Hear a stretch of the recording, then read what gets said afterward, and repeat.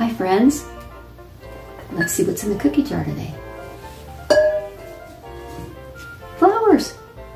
Someone left these on my front porch for Mother's Day, and flowers just seem to make everything around them just a little more special.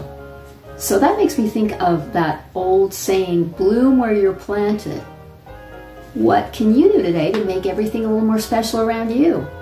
At work or at school or at home or wherever you are, maybe you can just put on some music and dance. Or maybe you can come up with a better idea of how to do something. Or something a little harder like forgiving someone. Maybe you can look for a volunteer opportunity in your community, or learn a new language online, or pick up a new hobby. There's so many things you can do to make your place and time a little more special. So what can you do today to bloom where you're planted? We love you. See you next time.